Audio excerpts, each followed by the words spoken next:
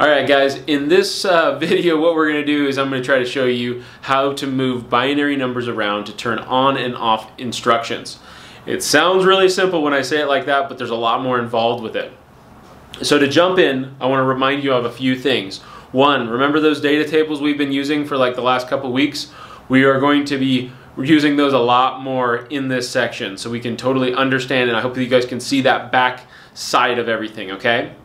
The second thing I want to remind you about is remember those data tables are connected to some kind of terminology I want you to remember. Remember that the first zero after the N7 is the word level, okay? So when somebody says we're gonna take it to the word level, they're talking about the whole 16 digit binary number, okay? And all I've got here is I have my N7 and I have my B3 because we're gonna be moving from one to the other here in just a second. So remember that first decimal there, if you will, is the word, and the second one is the bit, okay? And when I go and I want to look at the word level and then I want to look at the bit level, I'm talking about those two numbers, okay? So what we're going to do is we're going to take our N7 file and we're going to put a number into it. So all this, and it's going to, say we put in like a 7. I believe a 7, if you put in 7, it would turn into 3 ones at the very beginning of your binary number. I'm sorry, and it's hard to see because it's all the way over here, but it would be 3 ones. So what I'm going to do is I'm then going to take that N7 number and I'm going to use a move instruction and I'm going to put it into my B3 file. I'm then going to connect instructions to each one of these individual bits. So if I turn, I'm sorry, when I point that, I should be pointing at this bottom one. When I turn, let's say I hook up instruction to this bit right here. When it turns from a 1 to, or I'm sorry, from a 0 to a 1, that bit will turn on, okay? Or if it's a examine if closed, or I'm sorry, if examine if open, it will open up or close, you know, depending on what type you use there. So all I'm going to do is I'm taking that information, I'm looking at the bit level to figure out if it's a 1 or a 0, and it's going to have an instruction that coordinates with that, okay? It's really that simple. We're gonna take N7 words, move them into a B3 word, and then we're gonna look at the bit level with our instructions to turn on that instruction or turn it off.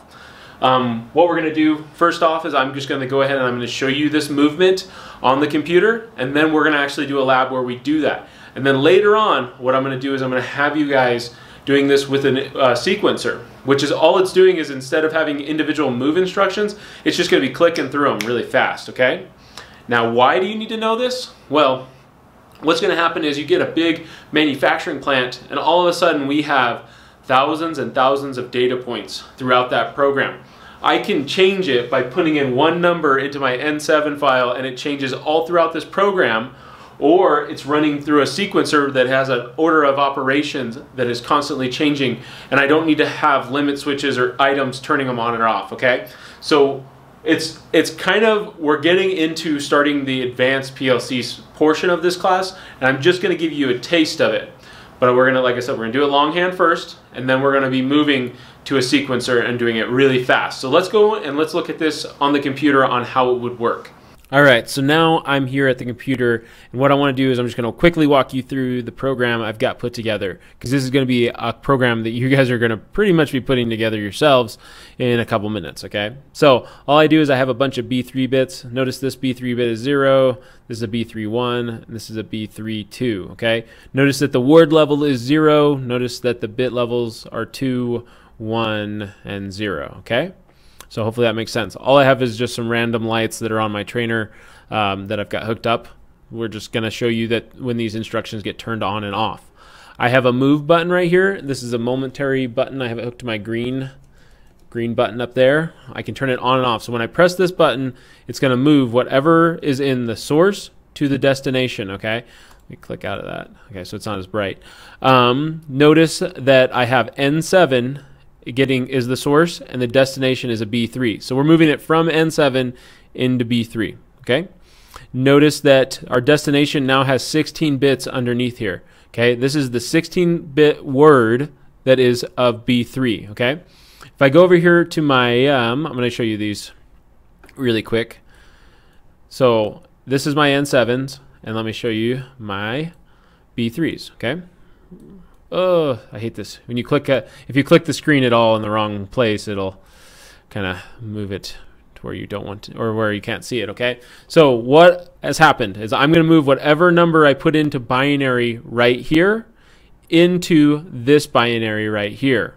These B3 bits over to my left are going to look at whatever bit is in the binary, and it is going to change accordingly. So if B3:0 changes from a 0 to a 1, suddenly this instruction will become true and this light will turn on, okay? Now, it gets really interesting, and I'm not going to, like I said, I can't leave these up while it's running because it constantly is turning. Every time I click the screen, it changes. But what happens is I'm going to click right here, and I'm just going to throw a number 1 into my N7, okay? So N7, a number 1 will be a number 1 in the colon, or B3:0/0. It's going to then move that 1 into here, and then turn on this instruction, turning on this light, okay? So I'm going to click here. I'm going to put a 1, hit enter. Okay, the 1 is just sitting there now. If I'm going to reopen my N7 files, come on, and then I'm going to also reopen this B3 file. Okay, what I'm going to do is I'm now going to press the button. It's going to move it, and I want to. You can see that there's a 1 here right now, just because I put it right here. Okay, press the button. You can see that now my B3 is turned on. Notice that the 1 has been moved from into this B3 file. Notice that the destination is now the exact same word as our N7 file right here is, okay? Notice that B3 file is on, turning my light on, okay? Very simple. All we are doing is moving the numbers in the binary around to turn on bits, okay? If I will go, I'm going to go ahead and I'm going to let's throw a 2 in here, and I hit enter. I'm going to go ahead and press my button. Now my 1 came on, okay? So if we were to go back and we were to look at our binary right here, notice that the bit of the number 1 is changed to a 1. So it went from a 0 to a 1. So this bit is looking at this, or I'm sorry, this B3 instruction is looking at this bit right here to determine whether it's on or off. If I was to throw a, let's throw like a 7 in there. We go ahead and press the button. All 3 of them turned on. Okay, so notice it's all 3 are now 1s. Okay, all we're doing is we're looking at the binary to see which ones get turned on.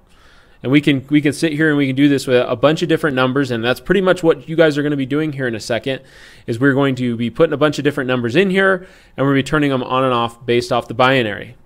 This is why it's important to understand the difference between words and bits, and to be able to look at the bits and see what's getting turned on. I don't know if you guys have been following along, but in the actual instruction manual I give you, it has the bits for every single instruction and everything we do. It actually has the binary, I'm sorry, not bits, but the binary address for that. So we're constantly using binary like this, but instead of pushing a button now, we're just using the binary to turn it on, okay? So go ahead and move on. I hope that kind of explains another idea or process that we're going to do. We're going to go ahead and practice this once, and then we're going to up the game and we're going to go into sequencers.